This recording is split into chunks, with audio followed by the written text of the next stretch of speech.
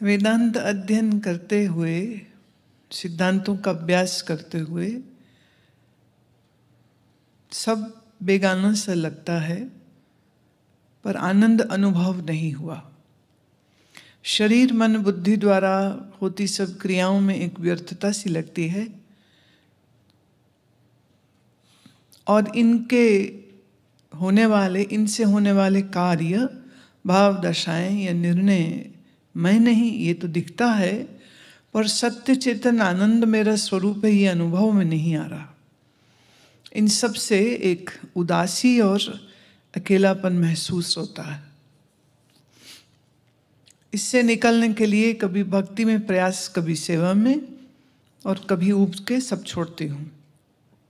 जीवन में दिशाहीनता का भाव आ रहा है। देखिए, पहली बात तो यह है कि वेदांत समझने की क्षमता उसी की आती है जिसका मन एकाग्र चित्त होता है। जिसका मन एकाग्र नहीं है, जिसका मन बिखरा हुआ है, उसके लिए ये साधना संभव ही नहीं होती। माने वेदांत को समझने की जो कैपेसिटी, एबिलिटी, ये वैराग्य से आती है। पर वैराग्य का अर्थ उदासी नहीं होता है, ये बात समझे आप। भक्ति मार्ग में ईश्वरों उपासना को जोर देते हैं। भगवान प्रसन्न रहें, भगवान को याद करें, भगवान का स्मरण करें, भगवान की कथाओं को श्रवण करें, आदि आदि चलता है। लेकिन वेदांत मार्ग में जो निश्चय है, वह निश्चय होता है बाहर कहे तो गुरु भक्ति पर, और ईश्वरों उपासना की जगह ऐसे तो नहीं है, क्योंकि शिष्य के लिए उसका गुरु ही ब्रह्मा समान, जो उसके अंदर नया नया ज्ञान का बीज डालता है, विष्णु समान उसकी भक्ति और विचार की सुरक्षा करता है, रक्षण करता है, और चित्त में पड़े हुए सांसारिक इच्छाओं, वासनाओं, विकारों को वो तोड़ता है, खत्म करता है, मारता है। इस नाते गुरु में शंकर की भावना की जाती। अब दो तरह के लोग होते हैं। कोई वो हैं जो गुरु भक्ति तो करते हैं, पर फिर उनको ज्ञान की आवश्यकता महसूस नहीं होती, वो उसी भाव में उलझ के रह जाते। याद रहे, आप कार लेते हैं कहीं पहुंचने के लिए। अगर कार लेके घर में खड़ी कर दी आपने, तो वो तो खड़ी खड़ी खराब हो जाएगी। तो कार कहीं जाने के लिए। हमारे देश की ये विडंबना है कि यहाँ पर इतने संप्रदाय चालू हो जाते हैं जो कहीं ना कहीं ज्ञान विरुद्ध, वेद विरुद्ध तक हो जाते हैं।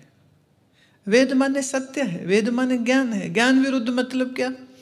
अब वो क्या करते हैं कि हम गुरु जी की उपासना करते हैं तो गुरु की फोटो पूजते हैं, तो गुरु का नमस्कार करते हैं, गुरु गुरु गुरु तो बहुत करते हैं, पर गुरु का ज्ञान ही भूल जाते हैं। अब जब ज्ञान भूल जाएंगे तो क्या होगा? मन तो संसार के राग द्वेष में पड़ेगा, और जब राग द्वेष में जाएगा तो फिर दुखी सुखी होगा। सब कुछ एक सा कहाँ रहता है? मात्र 1.5 साल पहले किसने सोचा था कि कोरोना वायरस आ जाएगा? किसने सोचा था महामारी आ जाएगी? किसने सोचा था कि घर से बाहर निकलना नियम बन जाएगा, लोगों को मिलना एक अभिशाप हो जाएगा? क्योंकि बहुत लोग लापरवाह हुए, हमें नहीं कुछ होता ये कह के वो बल्कि नॉर्मल रूटीन में चलते रहे, और फिर जब वायरस ने इन्फेक्ट किया तो बहुत लोगों के जान गए।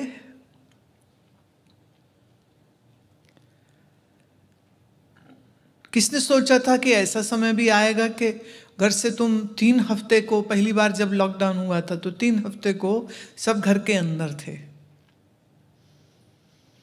जो पत्नियां ये कहती थी कि पति समय नहीं देता, फिर वो ऐसी उबी अपने पतियों से कि ये अब बाहर तो क्यों नहीं जाता, ये अब वो जा भी नहीं सकता। तो डोमेस्टिक वायलेंस उन दिनों में बहुत ज्यादा हुआ।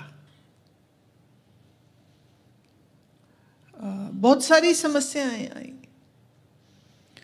तो अच्छा हमेशा अच्छा नहीं रहता, बुरा हमेशा बुरा नहीं रहता, समय परिवर्तित होता रहता है।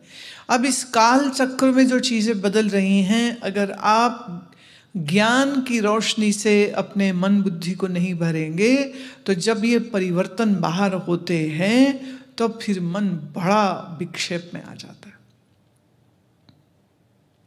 तो ये संप्रदाय जो गुरु प्रधान संप्रदाय हो गए, तो गुरु की पूजा, गुरु का स्मरण, गुरु को याद करो, गुरु की सेवा करो। गुरु गुरु तो बहुत हो गया, ज्ञान हाथ से छूट गया।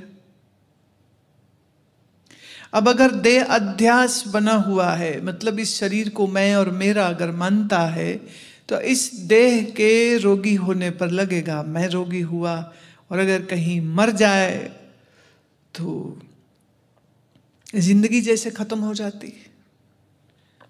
प्रश्न ये है, गुरु साधन था आत्मज्ञान के लिए, आत्मज्ञान तो किया नहीं, गुरु जी को गले में लटका के बैठ गए, गुरु का तस्वीर लगा लिया, लेकिन ज्ञान भूल गया। तो ये तो वही बात हो गई, कार खरीदी और फिर घर में खड़ी कर दी, कभी चलाई नहीं उसको, तो उसकी यूटिलिटी क्या रह जाती है। तो जितना आवश्यक है गुरु से प्रेम करना, गुरु के प्रति श्रद्धा होना, उससे ज्यादा यह भी ज्यादा जरूरी बात होती है कि किस लिए कर रहे हो ये सब। आत्म अनुभव के लिए, ईश्वर अनुभव के लिए, ब्रह्म ज्ञान के लिए, ब्रह्म विद्या की प्राप्ति के लिए। हमारे इस गुरु होने के कार्यकाल में मुझे ऐसे बहुत से लोग मिले, स्त्री भी पुरुष भी, जो हमसे अत्यधिक प्रेम क्या बोलूं, वो तो कहें हम आपको देखेंगे नहीं तो खाएंगे नहीं, इस तरह से एकदम चिपक गए कि लगा रहे क्या कर रहे हैं ये लोग। और फिर जैसे मन है ना बच्चे की तरह, कभी एक चीज चाहिए कभी दूसरी चाहिए, फिर किसी एक बात पर उनका मन बदल गया। फिर मुझे बरसों हो गए, हमने तो उनको देखा भी नहीं, जिंदा है नहीं है ये भी मालूम नहीं। हम भूले भटके उन्हें याद कर लें, कभी कर लें, लेकिन उनका प्रेम कहाँ गया, क्योंकि वो प्रेम था ही नहीं। जो प्रेम कन्वीनियंस मांग रहा हो, उस प्रेम को प्रेम नहीं कह सकते। गुरु जी भी तब तक अच्छे लगे जब तक डांट ना पड़े, तब तक आपकी श्रद्धा है, और डांट पड़ जाए तो फिर आपकी श्रद्धा ही खत्म हो जाए, तो इसको श्रद्धा भी तो नहीं कह सकते हैं ना। वो कबीर जी बोलते हैं ना, गुरु कुम्हार शिष्य कुंभ है, दे दे करे है चोट। अगर गुरु को, कुम्हार को, शिष्य रूपी घड़े को बनाना है, तो उसको वो लकड़ी की थापी से मारना तो पड़ेगा ना, उसको सीधा करने के लिए, उसकी गोलाई बनाने के लिए। अब जहां गुरु की वो थापी चली और हुई पिटाई, और वही चेला कहे जी हाँ हम नहीं जानते तुम कौन होते हो गए गुरु, तुम अपने घर में, हम नहीं सुनते आपकी, और वो भाग जाए।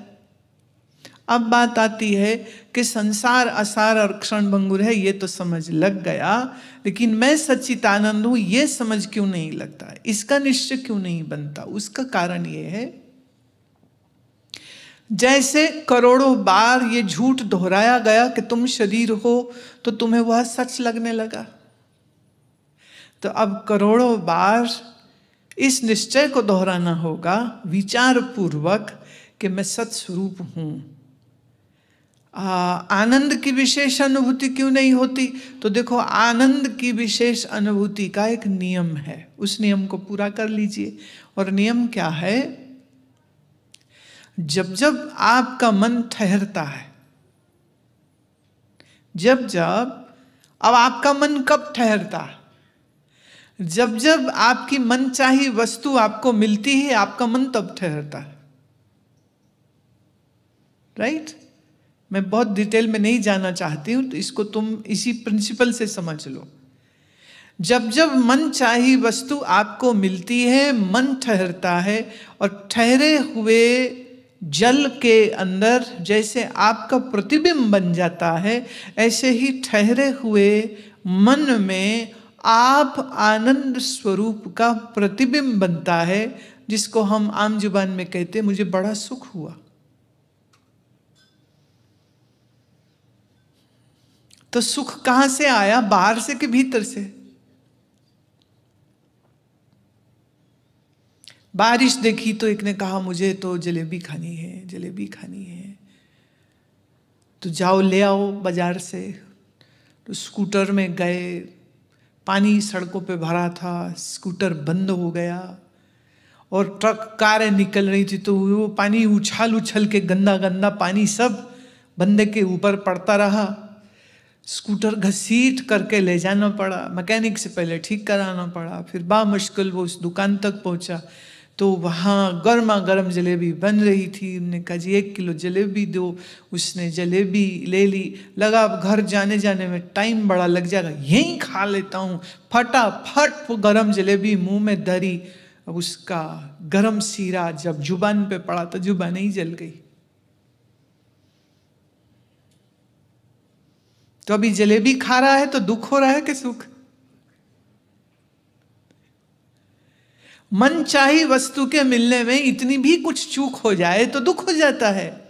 खैर, उसने ठंडा पानी पिया, अपनी जीभ को ठीक किया, और उसने फिर थोड़ी फूंक मार के थोड़ी सहजता से फिर जलेबी खाई। मजा आ गया। अब प्रश्न है, मजा जलेबी से आया कि उसके मन के ठहरने से आया? मन ठहरे पर आनंद प्रतिबिंब पड़ा जिससे सुख हुआ, कि सुख जलेबी से आया? अब अगर आप कहें कि नहीं नहीं वो तो जलेबी से आया था, चलो मैं फिर दूसरी सिचुएशन देती हूँ। कोई आदमी कहे कि तुम्हें अब 10 किलो जलेबी खानी पड़ेगी क्योंकि जलेबी से सुख आया, तो फिर 10 किलो खाओ। और आप कहो भाई नहीं हम तो नहीं खा सकते, पर वो कहे कि तुम्हें डंडे मारेंगे 100 अगर नहीं खाओगे तो। वही जलेबी जो सुख दे रही थी, अब जब आपको इस तरह से डर से खानी पड़ेगी तो सुख देगी कि दुख? क्यों? जलेबी में से सुख उड़ गया? क्या आपका मन हिल गया? अब इस जलेबी के एग्जाम्पल में तुम दुनिया की किसी भी वस्तु को, किसी भी चीज को फिट कर लो। कोई भी चीज आपको सुख तब तक देती है जब तक आपका मन उस चीज के मिलने पर ठहरे, टिके। तो टिके हुए मन में आनंद का प्रतिबिंब, जिसे आप सुख कहते हो, लड़का मिला, पोता मिला, बच्ची मिली, हैप्पी बर्थडे हुआ, मनपसंद खाना खाया, मनपसंद ड्रेस पहनी, कोई ज्वेलरी खरीदी, कोई ज्वेलरी पहनी, कोई नई गाड़ी खरीदी, नया मोटर बाइक खरीदा, किसी सुंदर डेस्टिनेशन पे मालदीव्स, दुबई घूमने गए। जैसे ही दुबई उतरे, मजा आ गया, दुबई आ गए, दुबई आ गए, दुबई आ गए। और कस्टम से निकल रहे थे तो थैले में आम निकल आए। बोले आम कैसे लाए तुमने डिक्लेयर क्यों नहीं किया? एक बार जब हम न्यूजीलैंड गए थे तो वो फॉर्म भरते हैं ना, कोई फल नहीं है, कोई फूल नहीं है, आपके पास बीज नहीं है, तो हम सब टिक मार्क कर दे, नहीं नहीं नहीं। बट हम पकड़े गए। You know why? हुआ ये कि जिस दिन यहाँ से लगे ना निकलने, तो उन दिनों मोतिया का मौसम था। तो हमारे एक भक्त ने हमें मोतिया के फूल दिए प्रणाम करते समय।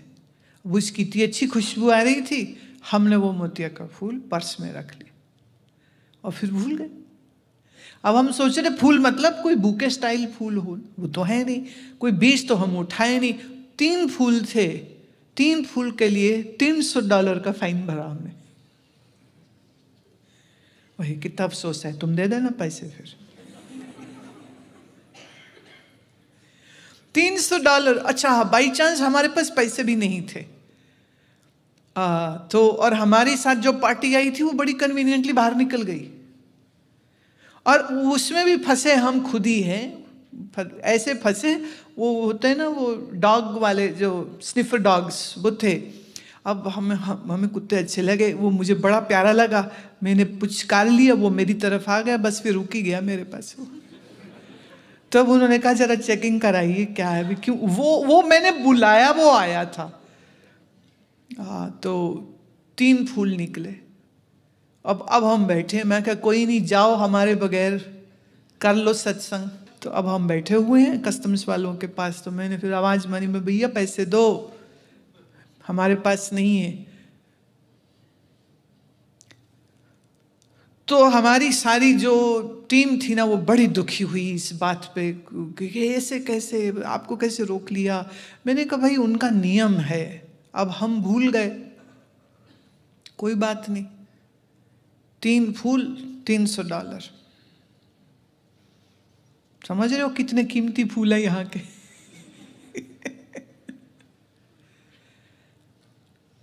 तो कुछ देर तक हमारी सारी टीम थोड़ी दुखी सी हो गई, इसलिए नहीं कि पैसे देने पड़े, इसलिए कि ये सब हुआ, नहीं होना चाहिए था। मैंने कहा कोई बात नहीं, इट्स ऑल गुड, ठीक है, अच्छी बात है, जो हुआ अच्छा हुआ, छोड़ दो उसको। तो थोड़ी देर बाद जाके सब रिलैक्स हो गए, और फिर वहाँ का जो भी था सामने दृश्य देख करके क्या कितनी सुंदर जगह है, कितनी भूल गया सब। तो न्यूजीलैंड सुख देता है ना, न्यूजीलैंड ना स्विट्जरलैंड ना ये तो ना वो। सुख जो है वो आपके मन के टिकने पर आता है। तो अब आपके मन में जब जब सुख की अनुभूति हो, तब उस समय पर चिंतन करो ये सुख बाहर से आया कि भीतर से आया। वो हर बार जो तुमको सुख मिला है वो तुम्हारे ही आनंद स्वरूप की छाया ही तो थी, और वो क्या था। गहरी नींद में कोई विषय वस्तु संसार की नहीं होती है, पर गहरी नींद में कितना सुख मिलता है। जानवर हो कि मनुष्य, गहरी नींद सोया हो, उसको उठाओ और देखो कितनी तकलीफ से वो उठता है, वो उठ के राजी नहीं होता, वो सोने दो हमको, सोने दो हमको। गहरी निद्रा में जो सुख की अनुभूति होती है, वो सुख किसका है? वो भी मुझे आनंद स्वरूप का है। पर आनंद की विशेष अनुभूति लेनी हो तो फिर मन की विशेष स्थिति बनानी होगी। मन की विशेष स्थिति मतलब मन एकाग्र करना होगा। तो फिर धारणा ध्यान करें। जब आप धारणा ध्यान या मंत्र के जरिए या प्राणायाम के जरिए या योग निद्रा के जरिए जब आप ये सब विशेष साधना करके मन को उसकी विशेष एकाग्र अवस्था में ले जाएंगे, तो मन को विशेष आनंद की अनुभूति जो है वो हो जाएगी। प्रिंसिपल वही है, आनंद तुम्हारा अपने स्वरूप का ही है, बाहर किसी का भी नहीं है। अच्छा ऐसे सुनो, श्री राम का दर्शन करके ऋषियों को, शबरी को, अहिल्या को, सीता को इतना आनंद हुआ, बट वही श्री राम को देख करके सुबाहु को, मारीच को, मेघनाद को, रावण को दुख होता था कि सुख? अब उनको तो दुख हो रहा है, वो राम को मारना चाहते हैं, पर राम के भक्त राम को मिलकर के सुखी हो जाते हैं। तो इससे अभिप्राय क्या निकलता है? राम भी तब तुमको सुख देते हैं जब तुम्हारा मन एकाग्र हो, और अगर तुम्हारा मन उनमें एकाग्र नहीं है तो साक्षात राम सामने खड़े हों तो भी मेघनाद और रावण दुखी हो रहे। तो मन जब जब टिकता है, जब जब एकाग्र होता है, तब तब सुख की अनुभूति होती है। और जब जब यह एकाग्रता अंतर्मुखी कारणों से हो रही हो, साधना से हो रही हो, तो मन के ठहर जाने पर आनंद की विशेष अनुभूति जो है वो हो जाती है। जैसे आप अपना ही चेहरा बिना शीशे के नहीं देख सकते, तो एक्चुअली किसी ने भी अपना चेहरा खुद नहीं देखा है, आपने जो भी देखा है शीशे में देखा। और क्या आप जानती हैं कि शीशे में उल्टा दिखता है? Right is left, left is right. पर अपनी उल्टी शक्ल देख के तुम कितने खुश हो, आज तो बहुत अच्छी लग रही हूं मैं, और फिर कोई कह दे आज बड़े अच्छे लग रहे हो, पुष्टि हो जाती तो और खुशी हो जाती। मन एकाग्र करने पर आनंद की विशेष अनुभूति होगी, समाधि में विशेष अनुभूति होगी, प्रेम में बड़ी गहरी आनंद की अनुभूति आती है।